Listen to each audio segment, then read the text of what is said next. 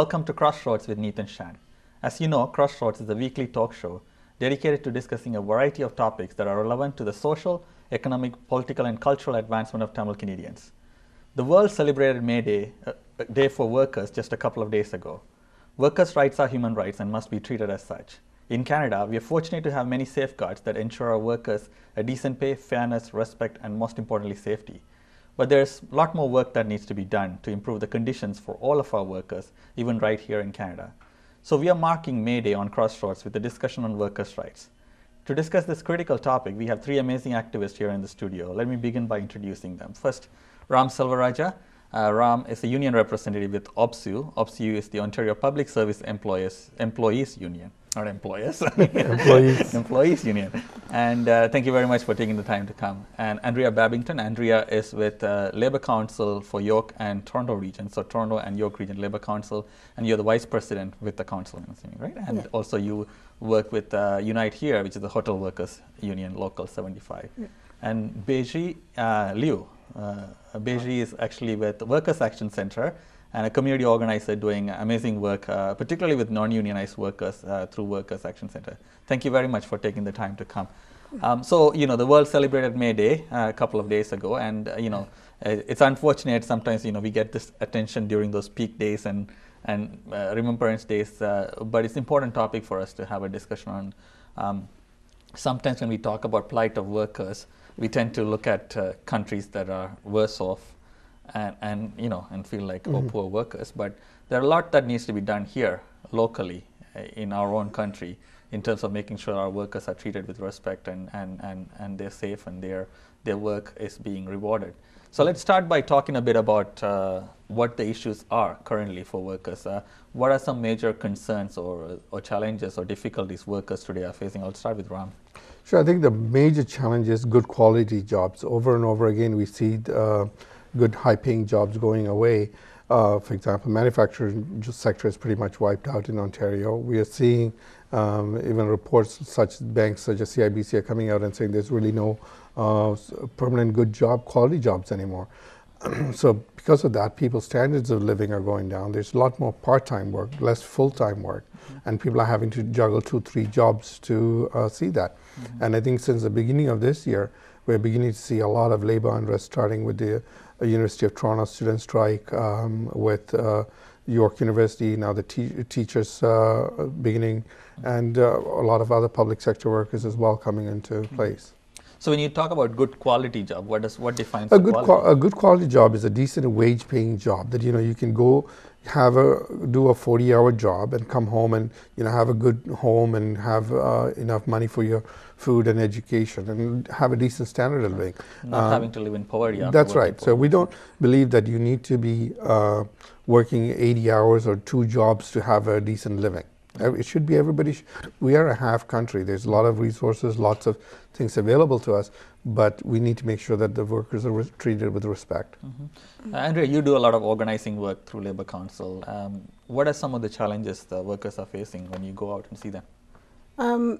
I think what's so interesting at this day and age where you find there are people working out there, but they have to be doing several jobs just to make ends meet. They are working and they're still in poverty. They are working, and at the same time, instead of the kids in school, they have to also take on another full-time or part-time jobs just to make sure that they can afford to live and to eat. A lot of them are working and they're still going to food banks as well. So we find as a lot of these workers over the years struggle and bargain with their employer even to raise those wages.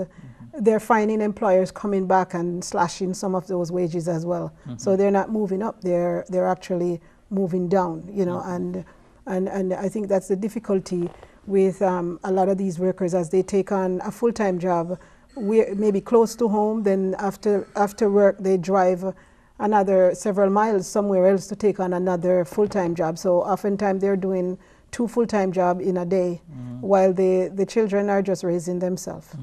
Because everything else around us are getting expensive, childcare to rent to you know, transportation and so on. Beixi, you work a lot with racialized communities, immigrant communities as well. So what's the experience in terms of workers from those communities, the challenges that they're facing?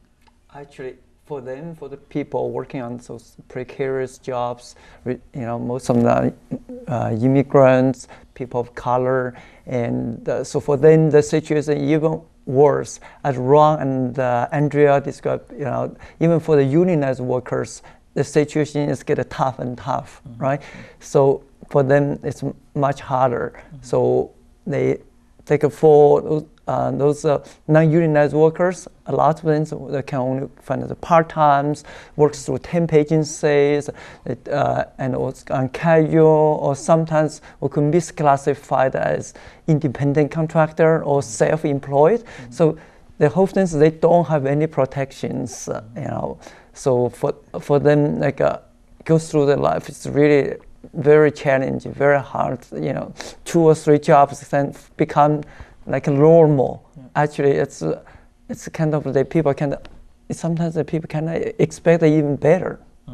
So I think the precarious nature of jobs, is it being accepted as a normal thing because it's being thrown as the only solution? Because we're seeing numbers sometimes, federally reported, this many jobs are created. When you look deeper, it's part-time, temporary, precarious, right? That's right. So what we're actually doing is, for example, I think in 1 month, there's 35 full-time jobs that were gone, but they created 50,000 jobs.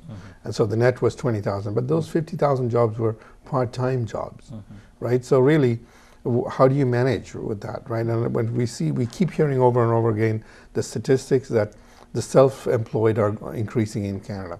That's simply because employers saying, you know what, why don't you come work for me as a contractor?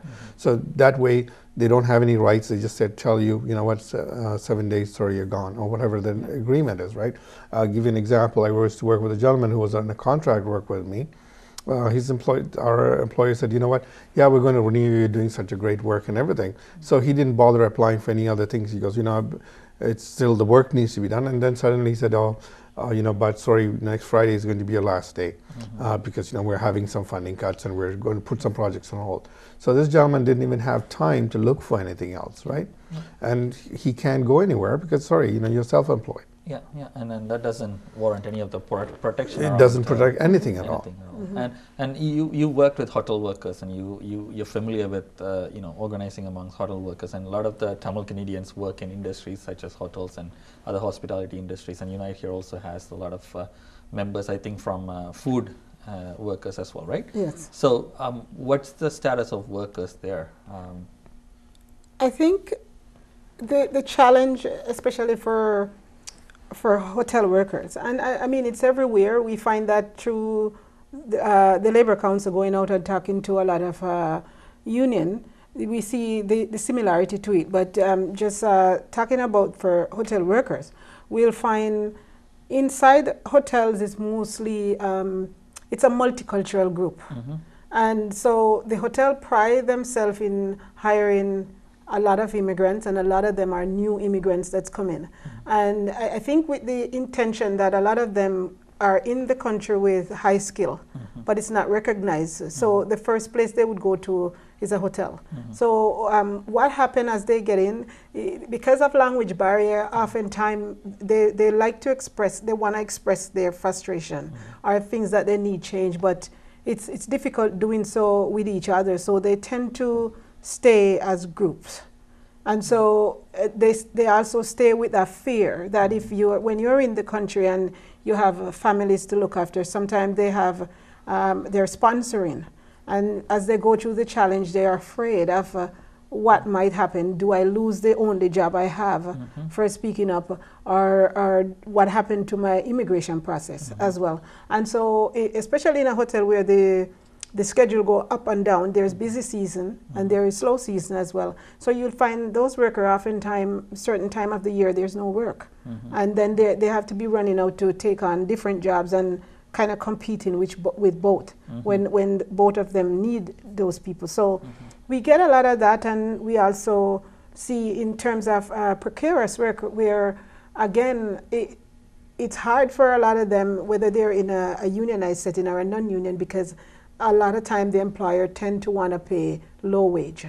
And for the hotel group, we ended up taking on a huge fight that include unions and community just to send that message out there that those people deserve decent wages. So I remember over the years where a lot of them used to do 2 full-time jobs, and then on their days off they would go and take on another one as well. Talking about pay, you know, you do a lot of campaigns. We'll talk about the details of the campaign later, but are people being paid enough?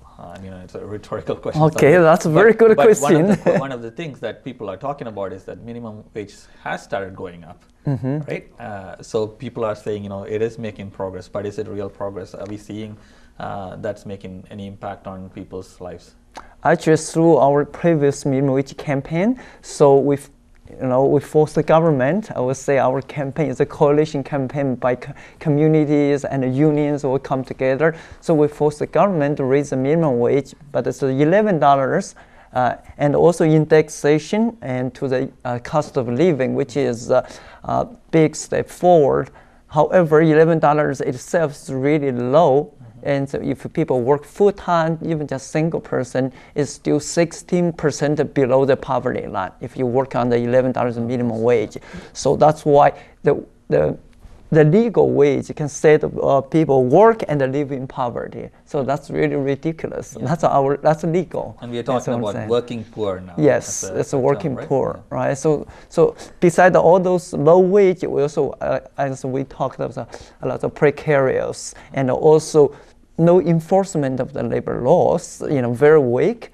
And plus that, in addition to all those problems, we also have like the migrant workers. They was set up, you know, to, you know, even more worse situation they put in the delivery by the immigration system and also our employment standards part. Which is an interesting point, that Canadians are allowing a double standard for a set of humans to be in this country, to be treated differently, to be exploited completely in some ways, right? And that's something that we would have not traditionally considered as Canadian, you know, from a discourse, right? And now the only stronger opposition we are seeing is not about the human rights of these workers, but more about them taking the jobs rather than understanding the human conditions. I mean, I think recently there was an article, maybe about 6 months ago, just before the oil price started going down, right, is they were bringing in a lot of foreign workers, and some of the workers in the oil fields in Alberta were very concerned because these foreign workers, all they wanted to do was work, because of course if they didn't work or the employer didn't like them, they could just cancel their contract and send them home.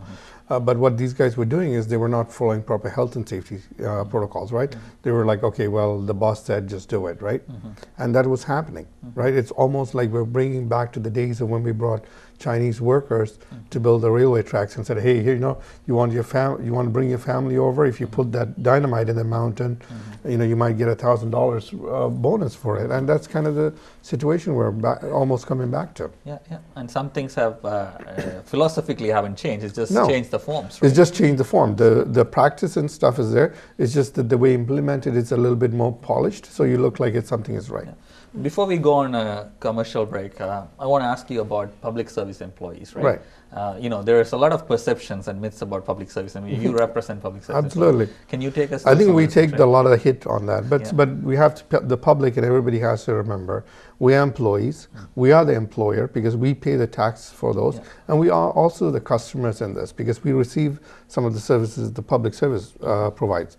Give you an example, you know, your driver's license, right? We drive cars, we get, so we're as a customer, we get that. We pay the taxes that employs those MTO people, and we're the people that provide those driver's licenses. So we're in a three-way partnership. So in some ways, we're a stakeholder in every aspect of those public services. I'm sure we'll continue on that. Yeah, no, definitely. So the general consensus around what's happening currently around precarious nature, less pay, not stable jobs, not quality jobs is all contextualized. But I want to ask about, are we making progress? Are we going backward? Is it something that we've seen happening throughout, or is it something that we are seeing that that it's predominantly happening during this part of the human life in Canada? Yeah, we are going backward, and I think for many years we recognize the fact that a lot of workers had to do this kind of fight. They had to get up there, and whether they're putting pressure on the government, or they're working together in their community or with the union to make these changes. We see where a lot of that role led to people organizing in union just to have fairness. And so now we see slowly, as people demand decent standard, these businesses are just packing up and they're going somewhere else to exploit others. And so there's not much difference there. There are students that are graduating with huge debt that don't see anywhere that they're going to get any jobs to match these field that they're coming from as well. So we see children that are out there in poverty. We see the healthcare system that are loaded with people with poor health because they just can't feed themselves properly as well. So we're not really moving up and really acknowledging that there are progress. It's really going backwards. So we used to get good jobs with high school diploma before.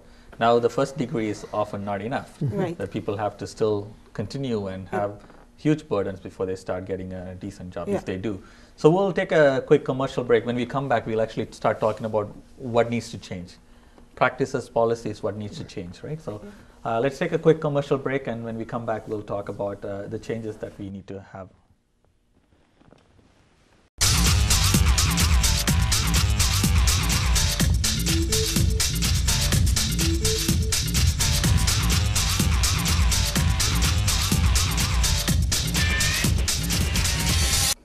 Welcome back. You're watching CrossRoads with Neethan Shan. In today's episode, we're marking May Day, a day for workers, a day to celebrate, recognize the contribution of workers and the struggles that workers go through. So we had talked a bit about the challenges the workforce, the workers face in Canada, whether it's precarious nature, pay, safety, stability, and so on. Let's talk about what needs to change, what needs to be done more, or what needs to be changed, both in policy but also in practice. So let's start with Beixi. Okay. So I would say first, the philosophy of the government, when the government, working place, that it need to be changed. And for this part, I would say, like earlier part, we talked about the precarious, low wage, unstable, no protect. It's all, it's created by the system, by the legal frame, doesn't really protect us. Strong protection for workers. That's why allow those business, take advantage of those weak, laws, weak enforcement, and then put workers in the precarious situation, put in the low wage situation, work and become the working poor. So we need a very strong, protection, and it's like systematically, to challenge those precarious, the cause, the root cause, which cause precarity for workers, to challenge, those businesses, the whole, or system, which, creates, the low wage, all those bad things we talked about earlier. So what would the protection look like? So what protection we need to say? So we need to talk about, when government should, let's say first I would say labor law, so which is a floor protection for all the workers, non-unionized workers, unionized workers, and migrant, all should get the same protection. Now we get deliberately being separate right now. The workforce can separate unionized, non-unionized, migrant workers. So they treat it differently. So then we'll pit the workers against each other. So that's really, it's very, I would say, very brilliant design in a way. Well, that's something I wanted to also get to. This I might be considered conspiracy theorist if I say divide and rule policy, but it seems like one of the reasons why we are moving backward is that the struggles are not being united. People are being pitted against each other. Unionized workers, people who are making minimum wage are complaining about somebody who's only making maybe $2-3 more than them. People living in community housing and people living in co-op housing and rent, pitting against each other. The reasons for the systemic failure, right? Is that something that can change, or is it changing? Are we seeing any form? And is that something that needs to happen? It's a change that needs to happen. We, as people continue fighting each other, you see clearly that there is something that's wrong. You see where people are going nowhere but the bottom. And as they're at the bottom, they also look at their neighbors and think, you know, why should you be any better off? So it's just driving to the bottom. And I think the only way we can have some of these changes is making sure that one, for example, a worker that's out there making decent wages, and then suddenly they're then turned over to another employer who only want to pay cheap wages.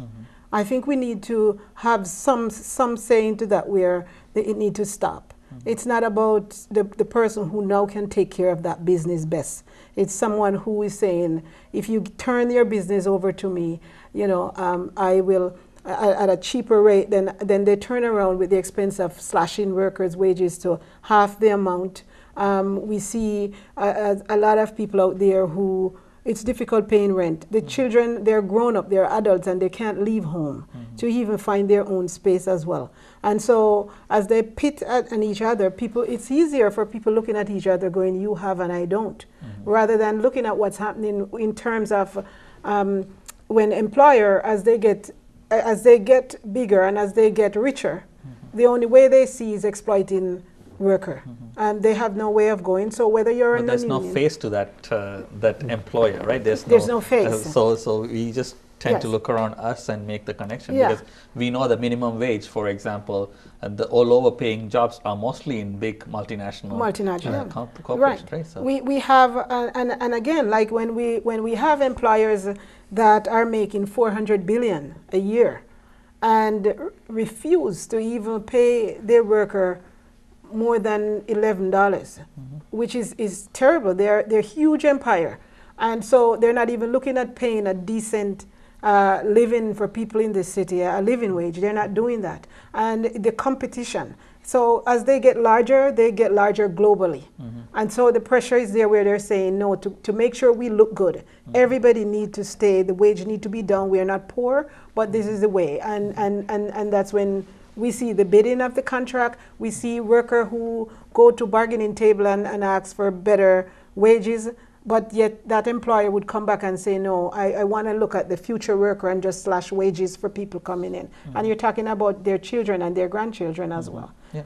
So I want to, you can carry on with that too, but I also want to touch a bit, because we talked a lot of pay related stuff. I want to talk a bit about safety. Yeah, well. so you know, let's look at it this way. I think I just want to continue a little bit on this, because if we look at the way that you're right about how the employers are pitting the union against the non-unionized workers. So let's look at Toronto.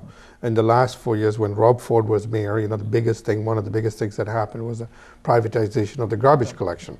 And one of the things they kept saying was, well, you know, these unionized workers are paid too much and all that stuff, so we need to privatize it, make it cheaper. It doesn't cost the city any less, right? What has happened is it's transferred that money that the lower wage now person is earning into the hands of a middleman who has probably contributed some election funding campaign for one of the people there, the players there. So it doesn't, but it's taken out a whole chunk of people's livelihood, right? And the new guys that are coming in are making less money for the same kind of work where they should have. Give you my personal example, for example, just to demonstrate how we've been sliding backwards. So in 1989-90, when I was a student in university, I actually worked as a security guard on the weekends. And back then, my wage rate, I went into the job and the guy said, oh, you know, we'll pay you $8 an hour. And I thought that was great because minimum wage was $4.75. And my friend said, no, go tell him we're going to the next job, right? There were jobs there. And so I said, no, I don't want it. And he said, no, we'll make you, oh, hang on, don't go. We'll give you, let me see what I can do for you. I ended up making I think 12 or $12.50 an hour. But that let me go through university. Right now, but then a fee for a tuition course was $400. Now it's almost $1,200. And the student is still making that $12 an hour, or $12 an hour. It doesn't get anywhere, right? And part of it is the politicians have been successful in saying, we need to break the unions because they're making too much. Because a non-unionized worker who is making $11 see his tax dollars and saying, oh, you know, those guys are making $18, $20 an hour, so therefore my tax dollars are being wasted by those guys, which is really not the case. It's just the inefficiencies in the system that's wasting the tax dollars, not that guy who's making $20 an hour. And I think one of the difficulties for students, for example, James brought it up, is that a lot of the student jobs are now immigrant jobs, right? Because the immigrants and international trained professionals aren't able to find the jobs. So the security guards and the Tim Hortons and all those things have become more regular jobs than part-time or student jobs that used to be traditional, right? And part of the things that we're seeing is the taking away of the skill, right? Most of the employers are now breaking down a job, so there's no skill involved. Very few skilled trades, right?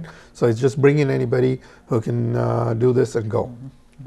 I want to come to you quickly because Workers Action Center has done a lot of work around temp agencies and also around making sure that people are being paid for what they are owed.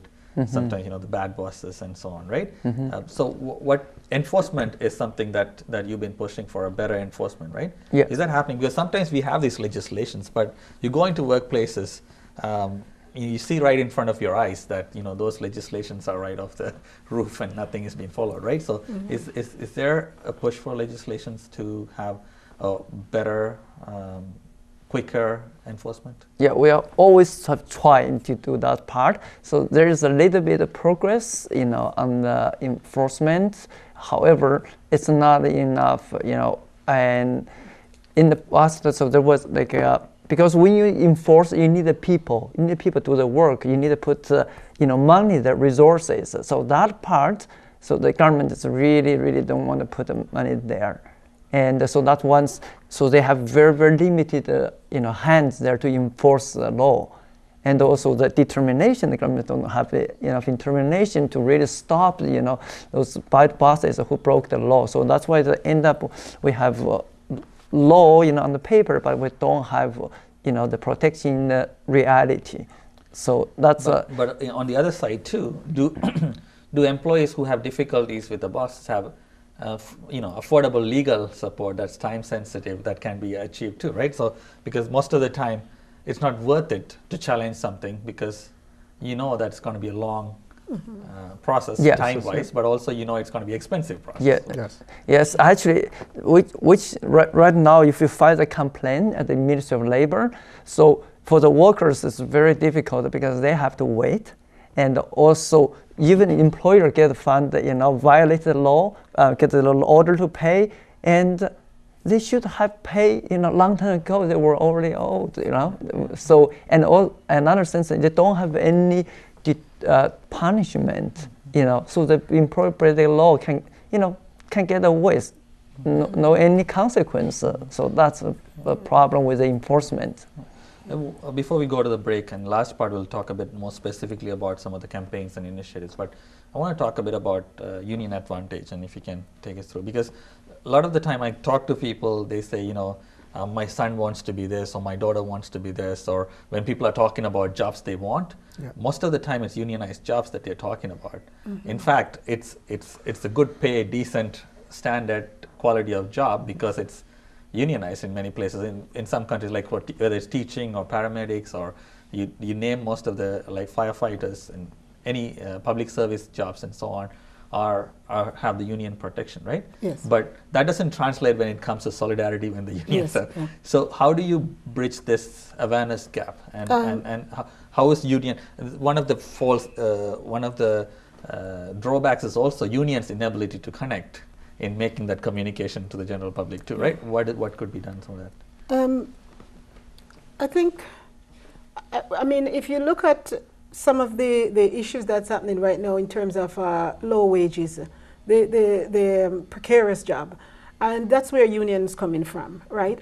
We used to have healthcare workers, whether they're construction workers, that was out there making low wages, no protection, and once they were unionized, the union was able to bargain for those changes. We have people out there right now who can't retire. They're just working because there's no pension. And so that's where the union was able to do so. And unfortunately, for someone who's struggling out there, and not them, but someone who put that in their head that it's the union is the problem. No, union meaning that with having a union there mean that's changes. That's changes for decent living. It's not about greed. It's unfortunately somebody will have to advocate for you to have those changes as well. And I think this is what we need to be out there talking to people about, that you know, union is really a way, a door to make sure people have indecent living. There's no other way. There's no employer that walk up to a worker and said, you know, you did a good job for the last 4 years. I'm just going to give you a good wage. They're not doing it. And people are losing their job over and over, even to ask for a raise or ask for health care. So we don't want to be painted as the greedy bunch or the bad guys. It's really about prosperity. And so it's lifting the standard of living. It's lifting standard, because if union, it was working people who was struggling farm union to make those changes. And so that's what we want to send the message out there. And this is why history is important too. Yeah. Having the weekends or having 40 That's hours right. only and all the stuff are given for us. Yes. But there were struggles for previous generations. Right, like when my kids were born, you know, the maternity leave was 6 months. Right 6 now months, it's a year. Yeah. I mean, to add to your further point, yes, you know, the unions, they've got complacent at some point, and there was not solidarity. I think we're beginning to see that come back with the election of Hassan Yusuf as the Canadian Labour Congress president. In the past, I would say maybe even 5 years ago, was that the unions were not engaging young workers, they were not engaging workers of color, and because they were like, we were comfortable, we, you know, where we are. But now that the unions are under attack, unions are now beginning to renew themselves. So, you know, if you look around your community now, you will see in the subways or on your bus or a bus stop, you'll see different union advertisements, like what unions are offering people. Yeah, I mean, reaching out to diverse population and youth is the only way it can stay relevant, right? Right, exactly, So exactly. let's take a quick commercial break now. The last segment will be talking particularly about specific initiatives that is happening right now and we should take place as well. So please stay tuned.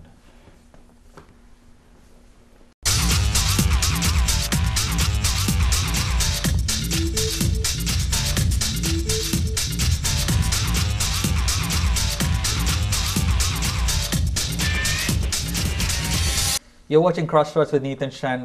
We are talking about May Day, recognizing the contribution workers make, talking about the struggles of workers as well. When we remember the workers' struggles, we also kind of pay tribute to the many workers who have died in the workplaces, who have actually sacrificed fighting for rights as well. So this show is also partly a tribute show to the workers and their sacrifices. So let's go into what we need to do now in terms of initiatives. You must be busy with the Labour Council, different campaigns and so on. Can you take us through some of the things that are happening at the Labour Council? So recently there was an announcement by the Ontario government to again have some consultation done around changes in the workplace. And so the Labour Council is working with unions, and we are hoping that we can also make the connection with community about the things that's happening in the workplace that need to change. And that's coming back to some of the things that we just talked about. So one of that is to look at how we can strengthen labour laws, how we can work with other groups as well, community groups as well, to look at what's happening in employment standard as well. And there's a lot of things. We know people are out there laid off without jobs, or every so often that doesn't have jobs. And so we have to look at how we can work with our allies as well to send that message to the government that the money that's in EI, it's for working people, and so they need to go back to them as well. People contribute those dollars and then not be able to access it. And yes. Yeah. So go ahead. Yeah, and again, I think as we look at these kind of laws out there, we also want to put the attention as well. And so that's another work that we're doing with the strikers. And just example of the Crown workers that's out there for the last 20 months, over 2 winters, fighting for decent contract. They're out there on that picket line, and nothing being done. And we want to raise awareness that there are times when the government legislate back to work, and in this case we want them to also look at workers where employer turn their back on. How do you legislate them back to the table to settle those contracts, rather than making sure at the end of the day, after 6 months of strike, When you have a labor dispute, the employer can just fire everyone. And so they're just out there, and we want to push as well to make sure that it doesn't happen to anyone else. There need to be some changes to that as well. Okay. We'll come and discuss some of those parts in more detail. Let's hear some of the campaigns the Workers' Action Center is. Okay, so currently we have a campaign. It's $15 and the fairness. $15, everybody knows it's for $15 minimum wage. So which means we bring people 10%, bring workers. The minimum standard is 10% above poverty line. So the fairness, so it's talk about the people need decent hours, they have enough hours that they can live on, and also means they need to have paid sick days. So we demand 7 days a year for all the workers, regardless, where you work. All the workers need, and also we demand, respect at work. Now, if I stand up, so for many workers, if they don't have a union at the workplace, if they stand up, for their rights, they probably will to get fired. No one can protect them. And also, we fight for the rules that can protect all the workers, provide the same protection for migrant workers, for non-unionized workers, for unionized workers, treat all the workers the same protection. So that's our current campaign. So we launched last week on April 15. So in Toronto, across Ontario, actually, which also is a global day of Fight for 15. All over the world, there are 60,000 workers get involved from all the world, 35 countries, 250 cities. Oh yeah? Nice, Yes. Nice. So I know there is a bit of skepticism around this. The organizing is what led to minimum wage increase. Yes. Every time there was a huge organizing politically that led to governments trying to make sure there is something that's given. But it's also, I don't want to sound cynical, but it's also like by the time you do $10 minimum wage campaign, it takes 5-6 years for them to pay attention, and then $10 what you're asking becomes, not so. So you have to constantly keep asking, even though it's tied into inflation now. Until people are brought out to poverty, I'm assuming, right? So how do you keep? I mean, this is more of a activist personality question. How do you keep your sanity when you fight this kind of a thing, where you constantly have to go back to a different number to push it to happen? You put this very well, actually, very good. So actually, the whole economy today is a very antagonism system, right? We have an antagonism economy, just talk, and here the workers being eaten by those business. So that's why. So for workers, everything is constantly fight. That's true. That's the nature of the economy.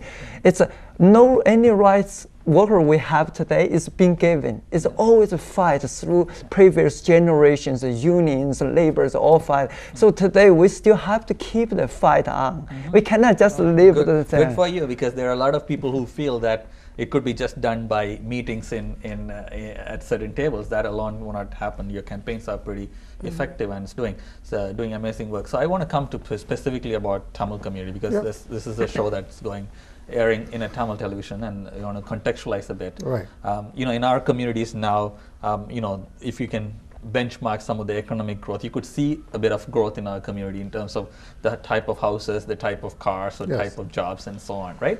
But at the same time, it also creates an image that the other problems of minimum wage related or workplace related or poverty related stuff do not exist, right? So how do we deal with it? So you're right, and our community has made tremendous progress. There's no doubt about it, right?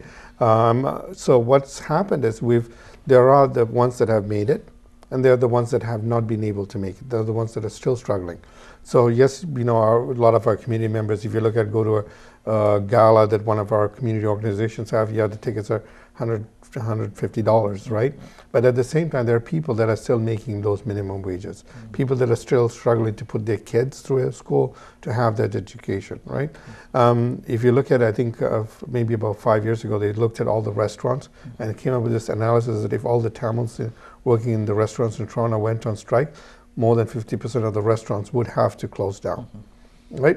Those are still the precarious nature of the work the people are in. Newspaper delivery. Newspaper are in. I mean, yes, today you will see an ad on TVI with all the real estate agents that are making it, and some of them are struggling too, right? Yeah. But that's where we need to work. Majority, for example, let's look at a majority of our Tamil people. Men are employed in the trucking industry. If you look at those people, employment law clearly states that if you're working for one employer or driving a truck for one employer, you are an employee. Yet the trucking company is able to get away by saying, no, you're an independent contractor, right? And yet they work for 2-3 years just for that one person being paid by the mile. They're making more money because they're working twice, thrice as hard. So, I mean, a few years back, talking about some of these issues would have been easier because there was not that higher layer of wealth that was of